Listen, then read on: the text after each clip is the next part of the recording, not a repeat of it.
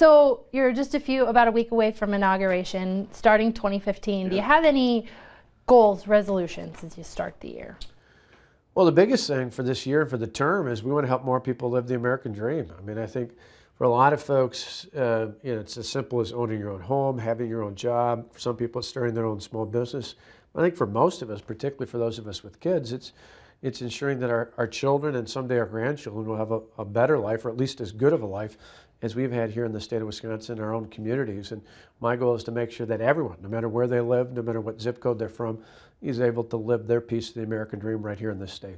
So that presumably is going to start with the budget, which you've been tweeting, you're working on just about every day. What can you tell us? Can you tell us any specifics about what's going to be in this? Well, it'll be a tight budget in large part because just cost to continue for Medicaid is over $700 million. Because of the way the federal government hands that money out, we're pretty much, our hands are tied to almost all of it. There's only a few little tweaks we can make because of what they call cost to continue, or maintenance of effort, I should say, in terms of cost to continue. So unless we take people off, which I'm not willing to take off big swipes of people off of Medicaid, it's going to be challenging for us. So we're going to have to make it up in other areas. Certainly some of it will come from revenue growth, but other areas will really no one area. Unlike 4 years ago, it won't just come through local aids with the return of the benefits from Act 10. It'll come across the board, but we will still make a commitment to make sure we keep property taxes lower because we know for working families, for senior citizens, for small business owners, and even family farmers, that's really important going forward. Not likely to be huge income tax cuts. That's really pretty much going to be focused on property tax relief. And then we're going to find ways to do more with less. There'll be a number of state agencies that will consolidate and merge, not just for the savings, but really in the larger sense, because I'm trying to make it more efficient, more effective, more accountable to the taxpayers in the state, to make it more customer service friendly. And going forward, there'll be a number of changes, really that kind of question the size and the scope of government. So can you talk about what any of those agency consolidations might be?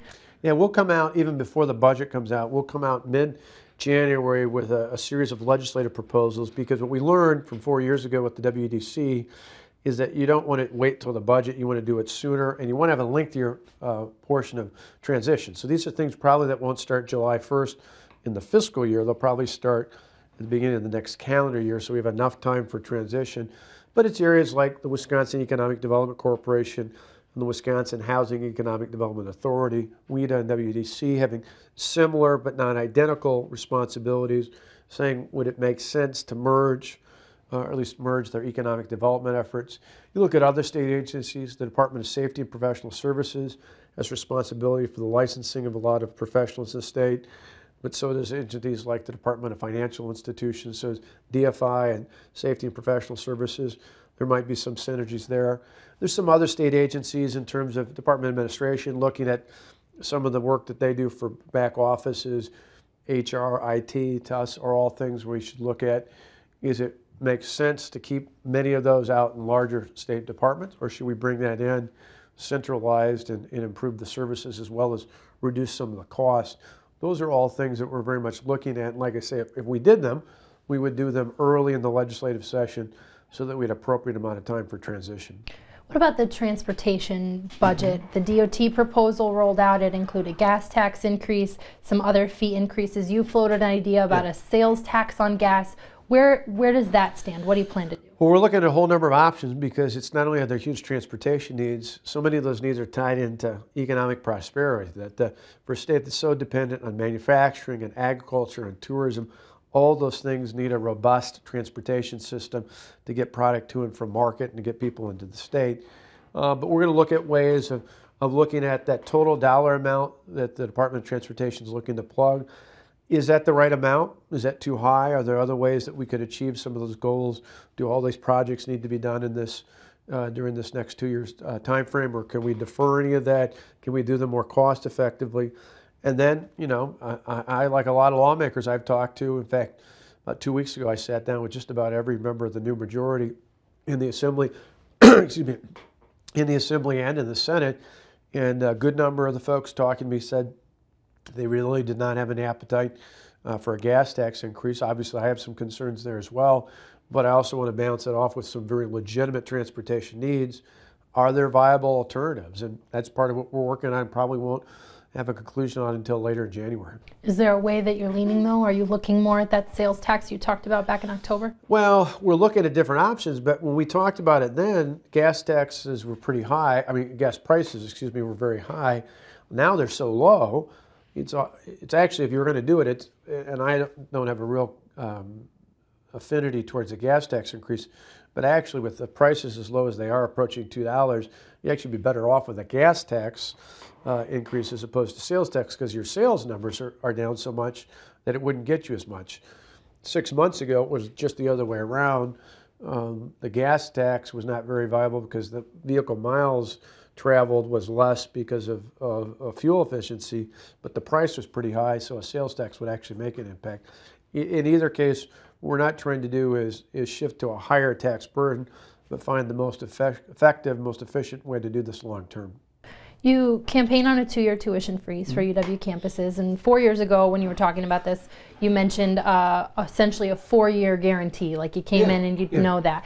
Have you decided, I mean, is there a way that you want to go with that, or what can you tell us about the UW Well, it's system clear budget? that we're going to freeze tuition. That was such a hit. 2 years, first time ever in the system's history that we did a 2-year freeze. We're going to do it for 2 more years. We found that, you know, the best way to make college more affordable is to make it more affordable. It's not by lowering student loan rates or things like that, much of which is at the federal level. It's literally at the point of purchase, which is tuition. I think going forward, we also want to make sure that there aren't huge shifts over to other fees and services that take the place of tuition, because for a working family or for a student in this state, whether it's tuition or a separate fee, it's still, we want to make sure it's priced in a way that's affordable. And looking at the UW system, I mean, I think there are going to be some things we're going to look at in the future for many, many years. Regents, presidents, even chancellors on the individual campuses have been saying for years, if not decades, that they could do things more efficiently, more effectively, if they were freed of some of the requirements of state government in terms of purchasing, procurement, even compensation and salary issues. All those things are things that we talked about 2 years ago, legislature pulled back on. We'd like to re-examine that and potentially even go further than we had before. So is that flexibilities, or is that, I mean, Chancellor Cross, or I'm sorry, President Cross, he has made some changes to UW Superior about privatizing janitorial services up there. Is that what should happen? Should we move toward more privatization? Well, I think to me flexibility means exactly that. It means doing what the system or individual chancellors see fit. It's not about the state dictating you've got to do this or you've got to do that. In some cases, it might even vary by campus. In one part of the state, it might make more sense to outsource basic services like custodial services, things of that nature. In other places, it may not. But to me, the greater flexibility we give the UW system, the better off they'll be. You think the legislature has an appetite for that? Well, again, a lot of it depends on how much we save. I mean, I know even years ago when I was at the county level, when I was a former county executive, the legislative branch then, the county board, didn't much like the idea of the sheriff running both what was called the House of Corrections and the jail. But in the end, we put a proposal together that saved $3 million. It became pretty difficult for them to raise property taxes by $3 million just to put the power back in their hands away from the sheriff. And I think the same sort of thing is true here, is if we put real flexibilities in the hands of the UW system and it saves them money, I think it'd be hard pressed for the legislature to come in and take that money away from them. Now, while you said you're focused on the budget, it's very likely right to work legislation is going to come up early on in this next session. Do you feel stuck here with people saying they're going to push for it and you're saying that it's a distraction? No, I mean, I think in the end, I think it's got a lot of media attention the last month or so, but I think after the legislature starts, think about it, school accountability, repealing any reference, even in testing to Common Core, any requirement to do at the local level, all these things we talked about in terms of mergers and consolidations of state agencies, doing more to prepare for the next state budget. Then you've got some lawmakers, not me, but talking about a repeal or reform of GAB and other issues out there. I just think there's a lot of things, a lot of issues, of which there's a lot of common agreement amongst Republicans, but not necessarily down to the detail. And I think, even though there's been a lot of talk of late, I think these other issues are likely to pick up steam sooner, just because there's a more rapid need for us to respond to those and to act on those. And we'll see. I mean, just because something was hot in the media a month or two back doesn't necessarily mean it's going to be the first thing the legislature is going to act on. But whether it's January or whether it's April or May, if it comes to your desk, do you sign it or not? Well, again, I don't typically comment on any piece of legislation. I'm pointing out why I think it's a distraction, because I think we've got our hands full with these other issues. I think there's, I certainly from a business standpoint, I talk to employers who say they like the direction the state's headed, they like that things have calmed down since the recall. Those are all the reasons why I've tried to keep us from getting involved in issues that I think would flare that up again. But, we'll have to see where the process takes us. But right now, my hope is they'll pass the things that we've got on our legislative agenda where we generally have agreement on. We want to talk about I guess you could call it the elephant in the room, so to speak. And you've said you are yet to make a decision, but about 2016. Sure. How do you govern in a state where your friends in the legislature who want you to run for president are trying to bring up things that would be good for you, and your opponents in the legislature are saying all he's doing is running for president? How do you govern in that? What's it like to govern in that environment? Well, the nice thing for me, unlike a former governor or unlike someone who's in the House or the Senate, in each of those cases, they can kind of abandon their job or miss out part of their job. The only way, if I even am, whether it's 2 years, 6 years, who knows how many years from now, the only way I'm ever a viable candidate as a sitting governor is if things are going well in the state. So my priority has been, will be, or is today and will be into the future, making sure that things run well here in the state of Wisconsin. And not only because that's what I got elected to do, but because politically it's in my best interest. Unlike somebody else who might take off and miss a vote or something like that in the Congress or the Senate, I'm going to be judged by what happens here in the state of Wisconsin. And so my focus will continue to be, it's why I'm spending so much time on the budget, it's why I'm spending so much time in the legislative agenda.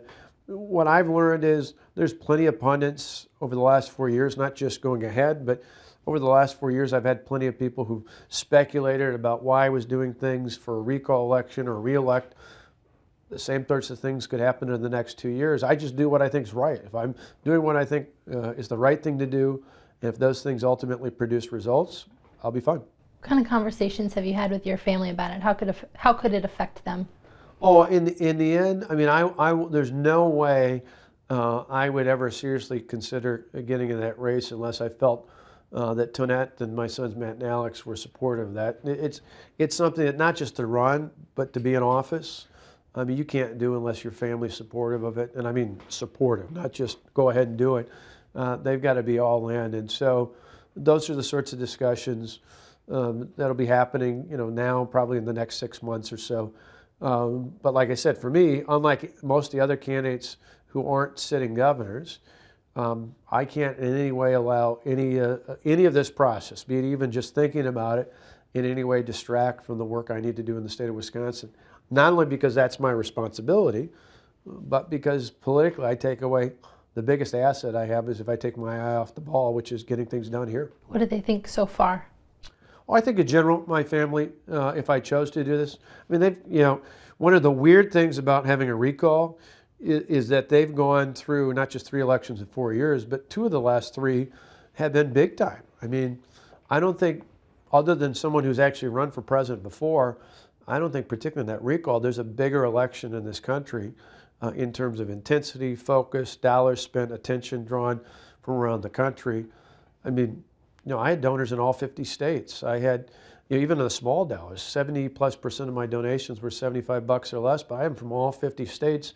I had interest from across the country. I had, as you know, not only in the recall, but in this last election being the #1 target of 3 of the national unions out there, I had just about everything imaginable thrown at me. And so what normally would scare family and friends, I think because of the recall and because of this last election being the #1 target, they're pretty well prepared. We went to Iowa and we went to Plainfield. You actually did a great story about that here. Like I went back and I looked at my old yearbook. I remember Tommy Schragg's father, which was a blast from the past. I think he said Tom, and I'm thinking we used to call him Tommy. That's a long time ago in 3rd grade. What do you think when you see, folks like that from the past who are saying, "Man, I sure hope he runs"? Well, it's a great story. I mean, I have to laugh. I don't think it was any of the yearbooks, but my mother, after she saw that, pulled out a picture of me from, I think, second grade. It must have been second grade because it was the bicentennial year. The City Hall in Plainfield had an American flag, but it didn't have a state flag.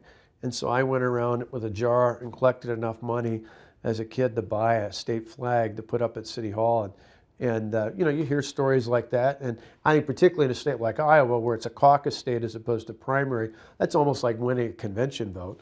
You know, a narrative like that, I think, has some impact. You know, what I've got to decide is whether or not discern what God's calling is in all of this. But it's certainly, you know, to see that kind of response, not only from the folks from Plainfield, but from the young people you interviewed in Des Moines at the Young Professionals, it was interesting to hear their feedback. Yeah. When you look back, kudos for the best research story. We tried. We got lucky getting into that library too, by the way. I bet you, because I saw it was dark. I'm thinking, man, you must have got there right before it closed, right? Yep, we did. So one of the other things I wanted to ask you about, sort of related to this, is when you talk about this, the Lieutenant Governor, have you had conversations with her about taking over, or if you decide to campaign? I mean, do you think she's ready to take over as governor if she needs to? I have not had conversations about a presidential run with her in terms of taking over, but literally the day after the election in 2010, I came over to the transition offices and started sitting down with Dave Schmidtke and the others in the state budget office, and I had Mike Hipsch and Rebecca Clayfish on either side of me, and from just about every budget meeting since, except for a couple when she was in China a few weeks ago on that mission she was on herself with other officials, she's been at just about every meeting that we've talked about in this budget, just like she has at the last two. She's an integral part of the cabinet. It's why, you know, in fact, somebody noted to me, we gave her some number of the issues we worked on with the Small Business Summit, with tax reform, with other things. We haven't given her kind of throwaway issues, as somebody once said. We've given her real substantive issues out there. She stepped up to the challenge. For somebody who wasn't involved in state government in terms of working there, but who covered it, I think she's been right on target and been well prepared. So the last thing I would ask you then is, I mean, you talk about reform so much, about that you're going to have tax reform this year and education reform. So when you look towards 2015, what do you think is going to be the one thing, the most impactful reform you'll pursue in 2015? I think entitlement reform. I mean, I think there's a lot of different areas, but for me, I want to help transition people from government dependence to true independence, which I think is work. And we've done some of that, but I just think there's so much more we can do. And I hear from so many employers who tell me that they have jobs available, but they can't find enough people to take basic level, entry level positions they're even willing to train people for. And it's why a lot of the entitlement reform we're pushing on, we started with employability training. We want to expand that beyond just the food stamps program. And the other discussion I had during the campaign that we're looking to try and do with the drug test, that's not punitive. That's not trying to punish people for their addiction, but rather to say, we need to show that if we're investing in employability training, if we're investing in job skill, if we're trying to get people to move from government dependence to true independence, at least for those who are able-bodied adults without children, we should show that they're ready to be hired. And if employers tell me the two big things are employability skills, basic things I learned when I was a kid, growing up at the Countryside restaurant, washing dishes in my first job, and later flipping burgers at McDonald's. Those aren't common with every worker out there, or would-be worker.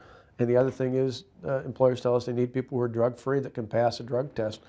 If we can transition people there, I think it's not just a benefit to the taxpayers, it's a benefit to employers who desperately need to fill these positions, and most of all, it's a benefit to those people, because I just can't believe that the vast majority of people who are dependent on the government today want to be.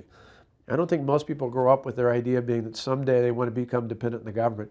I think most people have a bigger dream for themselves and their family than just government dependency.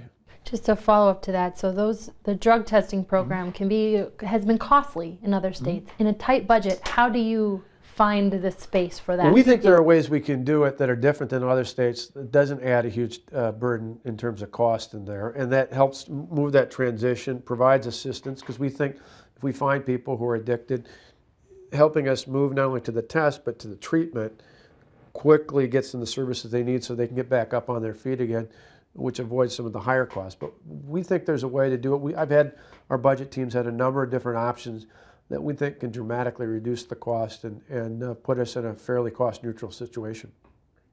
All right. I think that's it Great. then. Great, thank you.